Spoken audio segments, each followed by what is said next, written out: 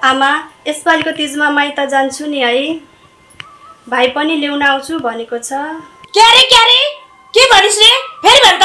आमा तीजपछि आएर सबै काम गर्छु नि, हुँदैन र? पोहोर परार पनि भाइ आथ्यो, त्यसै फर्केर गयो। तेरो भाइ साइको कुरा छोड दे अब मुखै लागिस् भने नि मैले तँलाई के गर्छु भन्ने मलाई मात्र थाहा छ, बुझिस्? आमा त्यस्तो नभन्नुस् न, 2 दिनपछि आइहाल्छु नि। के भनिस् फेरि? जब पाइन्न भने पाइन्न माइती जानलाई के गर्न लागिस्? तेरो मात्र जिद गरेर हुन्छ? मेरो कुरा केही लाग्दैन, बस जान्नस् त जान्नस्। आमा त्यस्तो नभन्नुस् न, 2 दिन त हो, त्यसपछि म आइहाल्छु नि। आमा प्लिज जान दिनुस् न, बिन्ती छ आमा हजुरलाई।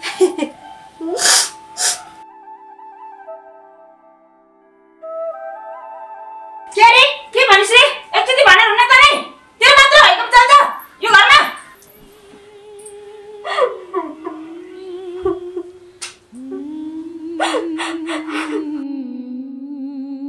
लास नभए कि नकचरी कतिचोटि भन्ने अरे तँलाई नजानी भनेर? आफ्नै मात्र जिद्दी गर्ने, नजानी बसी नजानी नि। तेरो भाइ आइआउँछ लिन, फर्केर गइहाल्छ नि। तँलाई लिएरै जानु भन्ने छ र? मैले जान दिन्न, के गर्छिस्? चुप्प लाएर बस, नकचरी अझै रुनिरहेछ। बुहारी भएर सासूको व्यवहार गर्छि। आमा हजुर पनि त कुनै दिन कसैको बुहारी हुनुहुन्थ्यो नि, बिर्सिनु भयो र त्यो दिन? यसले त साँच्चैको मलाई जोरी खोजेको रहेछ। के गर्ने होला नि? यसले त के गर्ने होला? आमा त्यस्तो के गर्नु भएको? हजुरले त्यस्तो नगर्नु। ए छोरा! आमा त्यस्तो के गर्नु? ए छोरा! त्यस्तो नगर्नु त। ए छोरा! आमा कहाँ गइस्? आमा ए छिटो आइज। त्यस्तो नगर्नु। छिटो आइज। त्यस्तो नगर्नु त। अनि हजुरले के गरेको छ र? कसैले ए मलाई त मारछ बुहारीले त। नभएको झुट नबोल्नुस् न आमा, बिन्ती छ, त्यस्तो नगर्नु। ए छोरा कहाँ गइस्? बुहारीले मार्न लाग्यो मलाई त, बुहारीले मार्न लाग्यो मलाई। आमा के भयो हजुरलाई? किन आत्तिनु भएको यसरी? निकै हार घर गर्नु भएको छ, निकै चिचाउनु भएको छ, के भयो? ए मलाई त तेरो बुढीले मलाई पिटेर हैरानी बनायो। ए के हालत बनाहा देखिस्? हैन के सुन्दैछु मैले? तैँले आमालाई पिटेको हो? तँलाई मैले बिहा गरेको यही गर्नको लागि हो? मेरो जन्म दिने आमालाई यसरी कुट्नी? तेरो बाबुआमाले यही संस्कार सिकायो तँलाई? अलि छोरी मान्छेले संस्कारी हुनुपर्छ, आफ्नै आमा जस्तो सोच्नुपर्छ। बुढा हजुरले पनि यस्तो नभन्नुस् न, यो सब म माइत जान्छु भन्दाखेरि भएको। ए तैँले माइत जान पाउनु भनेर मेरो आमा पिट्नी? लास बस्दैन अलिकति? ओ छोरा, यो बुहारीले मलाई कुट्ने पिट्ने गर्छि, लुसी मलाई भोलि बेला जड खाएर मार्छि। छोरा के गरौँ भन् त? यसको लागि भन् त, यसलाई के भन्ने हो? मलाई मार्छि अब यसले। आमा यति धेरै पाप नबोल्नुस् न, मैले हजुरलाई साँच्चै पिटेको हो र? तैँले के निउले मेरो जन्म दिने आमालाई पिटिस्? आफ्नै आमा जस्तो सोच्ने, सधैँभरि मुख चलाउने होइन, प्यार गर्ने होइन, जे छ त्यो काम गर्ने, बस्न मन छ भने बस्ने, नभए निस्केर जाने, यति अत्याचार गर्ने होइन, बुझिस्? बुढा मैले आमालाई केही भनेको छैन, आमा सबै झुट बोल्दै हुनुहुन्छ। भाइ ल्याउन आउँछु भनेको थियो, अनि म माइत जान्छु भनेको, अनि सबै आमाले सब झुट बोल्नु भएको। बिन्ती छ बुढा, हजुरले त विश्वास गर्नुस् मेरो, अरू को छ र मेरो विश्वास गर्ने? हेर छोरा, जन्म दिने आमाको विश्वास छैन तँलाई? तेरो बुढीले मलाई लुस्ने, कुट्ने गर्ने, अनि अहिले मलाई दोष लगाएर हुन्छ, झुटो भनेर हुन्छ? विश्वास तेरो बुढीको टाङमा छिर्छस्? तेरो बुढीको कुरामा लाग्छस् कि मेरो कुरामा? म जन्म दिने आमाको कुरामा लाग्छस् भन् त? त्यति मात्र हो र छोरा। गर्दा गर्दा त मलाई तेल लगाइदिए पनि भन्न भ्या थियो तेरो बुढीले खुट्टामा। हेर त, म सासू भएर यसको बुहारीको खुट्टामा तेल लगाइदिने हो र मैले? भन् त छोरा, त आफै सोच त। र आज मैले राम्रोसँग सम्झाएको छु, भोलिबाट मेरो जन्म दिने आमालाई कुट्नी चुट्नी पिट्नी गर्यो भने मैले के गर्नुपर्छ मैले जानेछु। सुन्नुभयो नि आमा? अब यसको लागि म माफ माग्न जान्छु आमा। अब आइन्दा यसले पटक पटक गल्ती गर्यो भने यसलाई मैले के गर्नुपर्छ मैले जानेछु। हजुर कुनै चिन्ता नगर्नु आमा, मैले के भनेछु बुझ्यौ नि? दिदी दिदी ए कहाँ जानिस्? बस बस।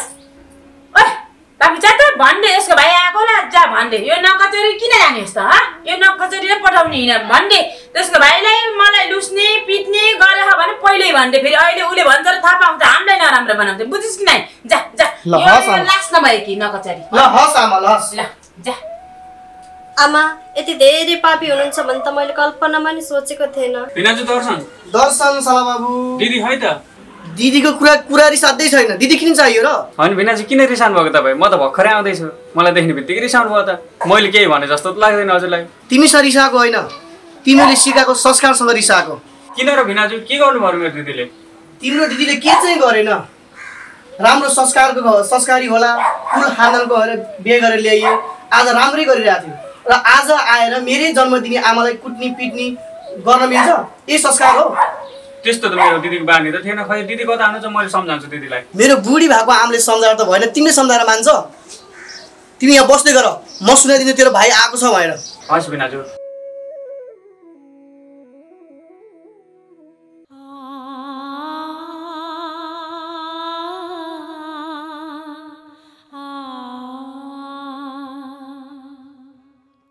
खै मेरो दिदी त्यस्तो हुनुहुन्थ्यो जस्तो त लाग्थेन कसैले कुरा लाएर घरबार बिगार्न खोजेर हो कि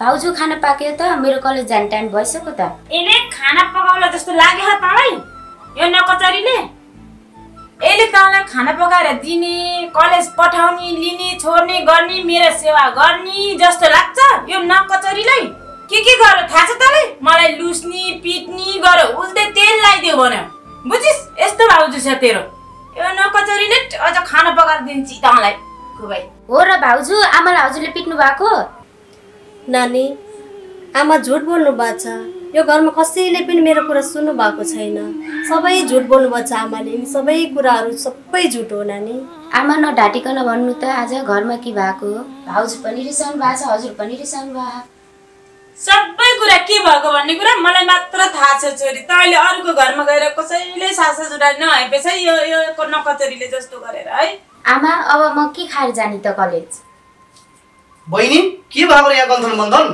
खै के भएको यो घरमा त म बुझ्नै सक्दिनँ भाउजू पनि रिसाउनु भयो आमा पनि रिसाउनु भयो कहिले बिस्तारै बुझ्छस् यता सुन त तेरो भाइ बाहिर आएको छ मैले बाहिर राखेर छु घरको बारेमा सबै यता त्यता कुरा लगाइस् भने मैले के गर्छु राम्रो थाहा होला नि विचार गरेस् छोरा किन आएको रहेछ यसको भाइ यो इज्जत नभएको सन्तान किन हुने नि आमा त्यसको लागि लिन आएको रे यसलाई लिन आएको रे अझ माइत जाम्ला भनेको लिस अझ पढे होइन अहिले माइत जान यसलाई सासूलाई लुस्नी पिट्नी गर्छिस् अझ खुसी भएर जाम्ला भनेको लिस आमा वर्षमा एकचोटि आउने चिज भाउजूलाई पठाइदिनु न मैले घरको काम गरिहाल्छु छोरी त चुप्प लागेर बस मैले जे भन्छु त्यही हुन्छ सबै काम तैँले गर्ने भए यो किन बसेको त चुप्प लागेर बस मैले तँलाई जन्म दिएको कि उसले जन्म दिएको त चुप्प लागेर बस बुझिस् आमा भाउजू रिसाएर बस्नु भएको छ माइत पठाइ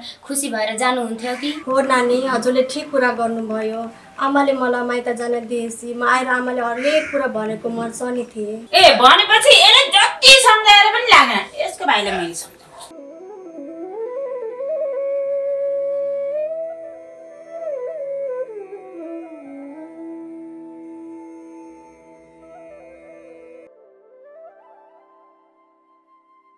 बाबु तपाईको त्यो लक्षण देखिहाल्यो नि दैलामा बस्ने बानी रहेछ दैलामा बस्नेलाई अलक्षिना भन्छन् आमा नमस्ते किन रिसाउनु भएको हजुर म कहीँ बस्ने ठाउँ पाइनँ अनि यहीँ बसेँ भिनाजु भने रिसाउनु जानुभयो कि हजुर पनि 81 आएर रिसाउनुहुन्छ होइन भएको चाहिँ के छ यो घरमा केही भएको छैन बाबु तपाईँको दिदीले यहाँ पकाएर खुलाएको छ अनि नानी कलेज जाँदाखेरि लिने जाने गरेको छ हाम्रो सेवा पानी गरेको छ सबै तपाईँको दिदीले गरेको छ यहाँ केही भएको छैन बिस्तारै बिस्तारै बुझ्दै जानु होला हजुरले सही भन्नुभयो मेरो दिदी त घरमा पनि सबै काम गर्ने दिदीले त हो नि दिदीलाई दिएदेखि आमालाई कति गाह्रो भएको छ अनि के आमा हजुरहरू दुइटै रिसाउनु भएको छ अघि भिनाजु पनि रिसाउँदै जानुभयो हजुर पनि आएर 81 रिसाउनुहुन्छ खास भएको चाहिँ किन रिसाउनु भएको मैले त केही बुझ्नै सकिनँ हेर्न आज मक्ख परेको हामी त्यत्तिकै रिसा हाम्रो आज मेरो छोरो नभएको भए तिम्रो दिदीले आज मलाई मार्थ्यो आमा नडाटिकिन भन्नु त मेरो दिदीले के गर्नुभएको आज घरमा गर्नु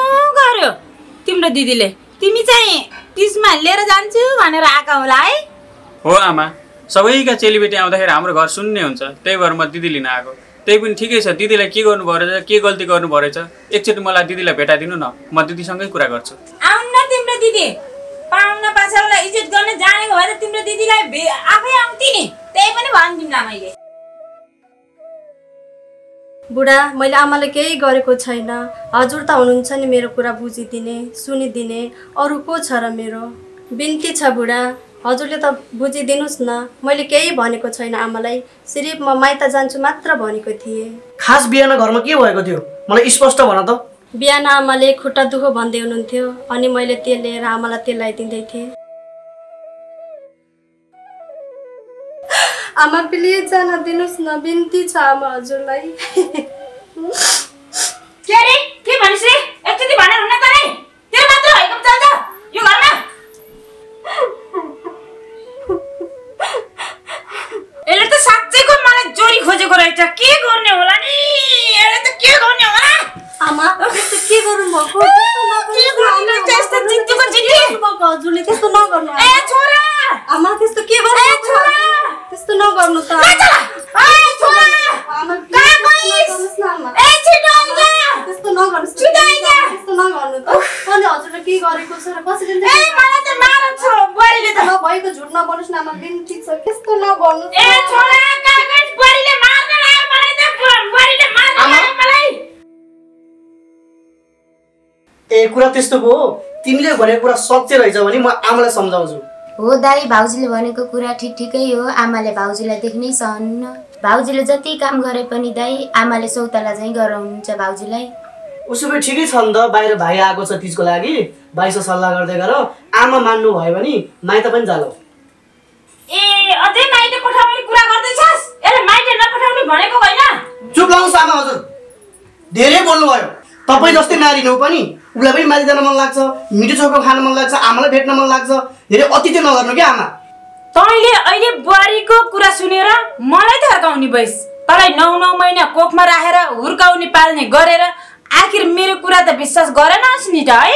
आमा बिहान के भाषा सबै थाहा पाइसकेँ मैले। यति धेरै अपमान पनि नगर्नु बुहारीको। बुहारीलाई सौतस्तो व्यवहार नगर्नुहोस्। हजुर पनि कुनै दिन बुहारी हुनुहुन्थ्यो, अहिले आमा हुनुभएको छ, त्यो दिन सम्झिनुहोस् त। ए यो घरमा मै बुहारी भएँ, म बोलेको बिग भयो तिमीहरूलाई है? आमा म पनि हजुरकै छोरी हो, म पनि बिहे गरेर जाम्ला, त्यस्तै भाउजूलाई चाहिँ मलाई पनि गराए हजुरको मन कस्तो होला भन्नु त। भाउजू पनि त कसैको छोरी हो नि होइन र आमा? दुःखले राखेको सम्पत्ति छ, जे गर्न मन लाग्यो गर, खाऊ गम गम। बाहिरतिर भाइ आएको छ, जाऊ गएर कुरा गर। त पनि जा, सोडा तर्ल पानी खुवाउने, खाजा खुवाउने है।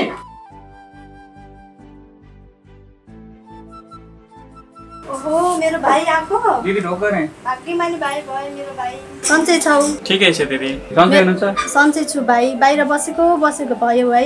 भिनाजुलाई पनि भनेको थिएँ दिदीलाई पठाइदिनु भन्दै, आमालाई पनि आउनुभएको थियो, आमालाई पनि भित्र बाहिर पठाइदिनु भनेको, भित्रै गएर हराउनु भयो। हजुर बल्ल आउनुभयो, के आराम त दिदी? अब भित्रै गएर बसौँ न भाइ, चामिन। ए हुन्छ दिदी।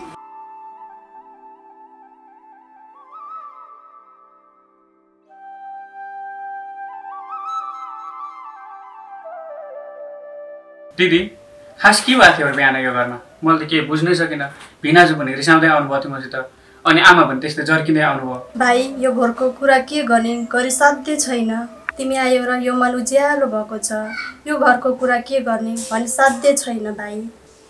दिदी किन रोको, एकैछिन नरुनु। तपाईँको अब रुने दिन गयो दिदी।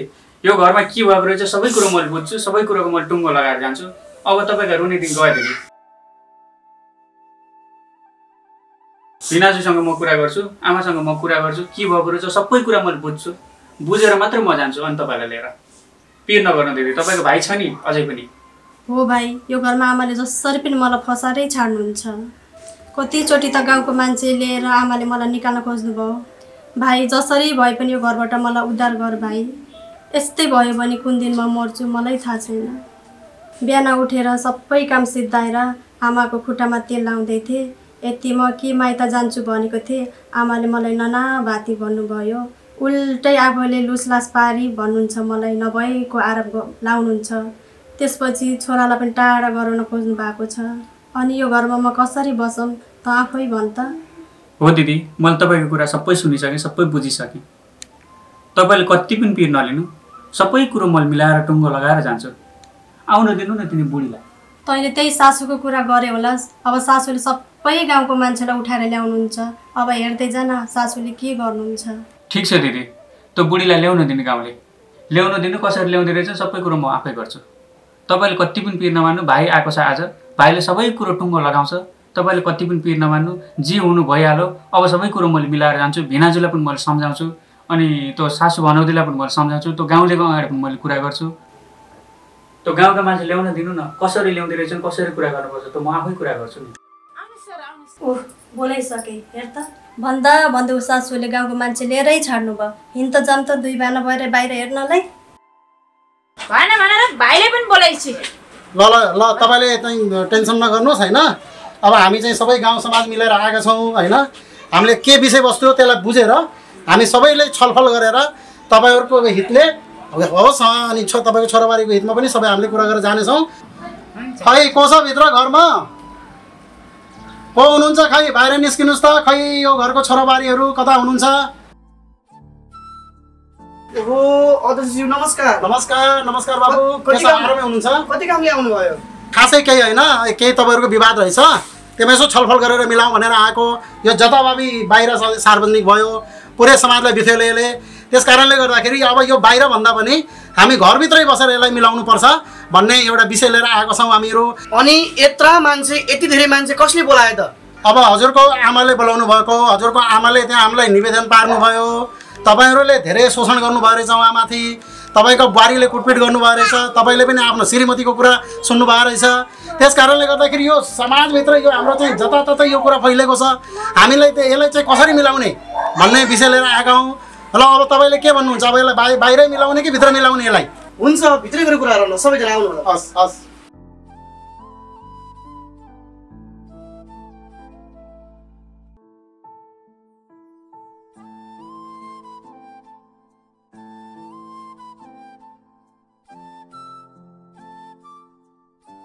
भिनाजु, यो के तमासा हो? म त दिदी लिन भन्दै आएको वर्ष दिनको तिजमा, घरमा पनि त्यस्तै किचलो रहेछ, यत्रा समाज।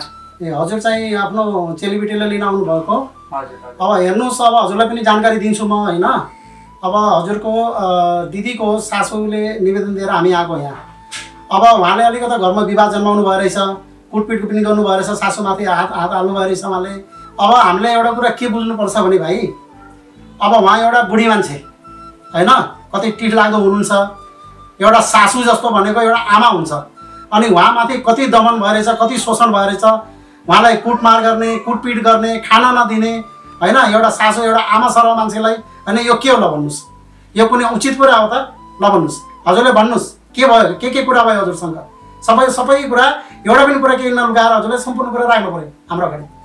अध्यक्षज्यू, मलाई बुहारीले पनि पिट्नी, छोराले पनि पिट्नी कुट्नी, अनि छोरीले पनि नरुचाउने, सबैले रुचाएनन्। अनि मैले के गरौँ? मलाई म माथि धेरै दमन भयो अध्यक्षज्यू। मलाई कहीँ लगेर राखिदिनुहोस्, वृद्ध आश्रममा भए पनि हुन्छ अध्यक्षज्यू, बिन्ती छ, म यहाँ बस्न सक्दैन। हो त्यस्तो कुरा हो। के उहाँले के भन्नुहुन्छ तपाईँको विषयमा? तपाईँले त्यस्तो अन्याय गर्नुभएको आमामाथि, यो के सुन्न परिरहेको छ हामीलाई? तपाईँ एउटा सामाजिकमा एउटा समझदार एउटा चाहिँ घरको छोरा भएर आमामाथि त्यस्तो प्रकारको तपाईँले अन्याय गर्ने हो तपाईँले। अब तपाईँहरूमाथि त कारबाही हुनुपर्छ। त्यस्तो होइन अध्यक्षज्यू, कुरो अर्कै छ।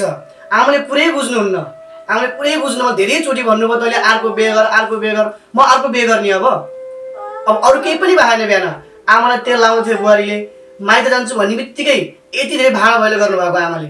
त्यसैले मलाई आमा पनि चाहिन्छ, बुढी पनि चाहिन्छ, सबै चाहिन्छ।